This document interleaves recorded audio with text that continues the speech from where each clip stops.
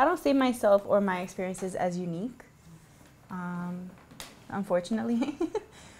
A lot of us have more than one story to share, and just to, you know, really think about what everyone carries and juggles just on a daily basis.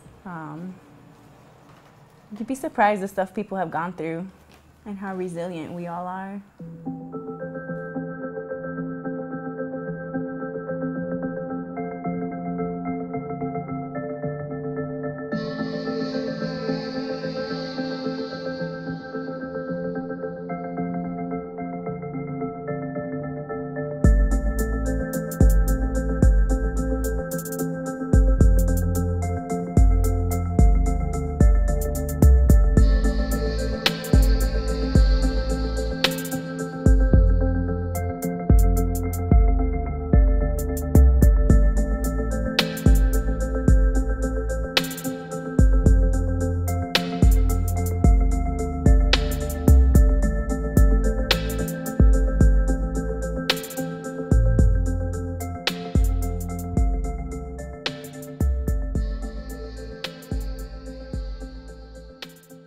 My name is Rosy Sunshine Galvan. My family is from the Dominican Republic. I'm from the pre-gentrified Lower East Side of Manhattan.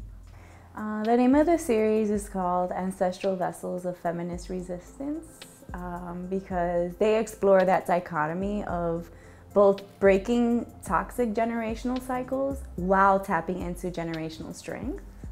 So sort of like that juxtaposition of like channeling what has been in your lineage powerful and allows you to survive now while growing and evolving and leaving things behind that no longer serve us.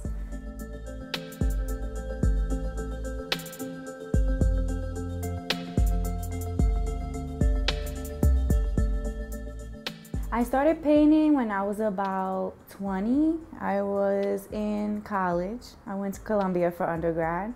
And one of the dorms I lived in, the maintenance guy was super nice. And after every semester or year, you know, a lot of kids I went to school had a lot of money, so they would throw everything away, like microwaves, books, lamps, like everything.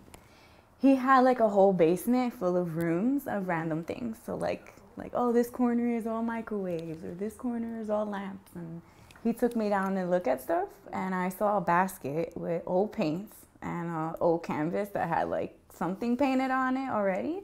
And I was like, can I have this? So he gave me that and a couple of paintbrushes, and I just, you know, made like this little abstract. I started doing shapes, but I started drawing these figures along that time. So I drew my first one, and it was sort of like my way of processing at that point, everything that I'd been through.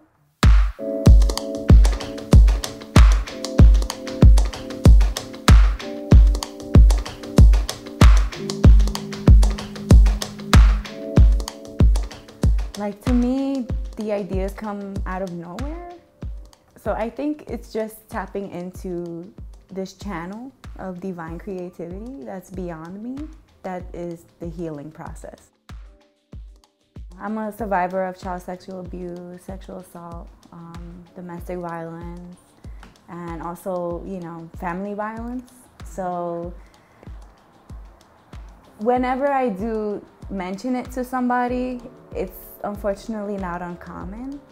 So part of this is to be as bright as possible about really shining light into that darkness of silence that we carry.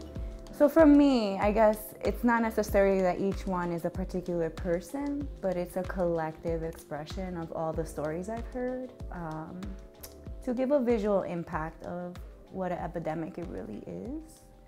So I hope to also not just speak to survivors, but also people who haven't just harmed. I'm interested more in talking to and reaching people who are actively recovering from harming.